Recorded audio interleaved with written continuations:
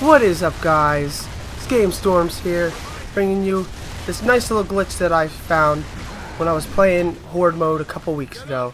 So I'm playing public Horde, which of course, see, there's plenty of lag because it's public Horde.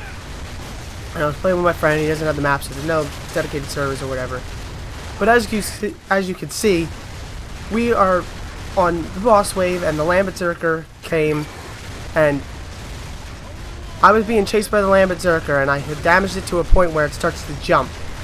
Now I got up to the top here, and it jumped, and it got stuck on the wall, and it just won't come out.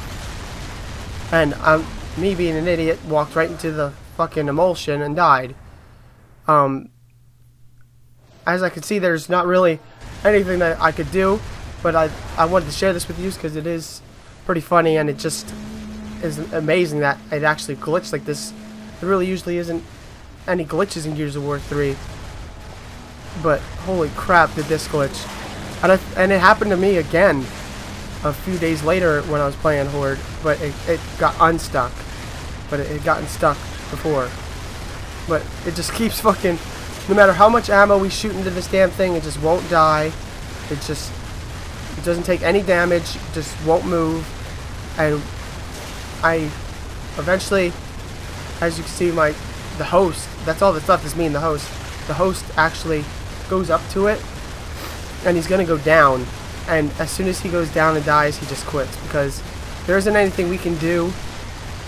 There's absolutely nothing we can do. We would be here forever trying to kill something that isn't killable.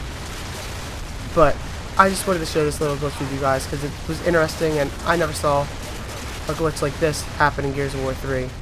Don't forget to comment down below any glitches that you have come across in Gears of War 3, because this one has been the most interesting to me. I hope you guys enjoyed. Don't forget to like, comment, and subscribe. Peace.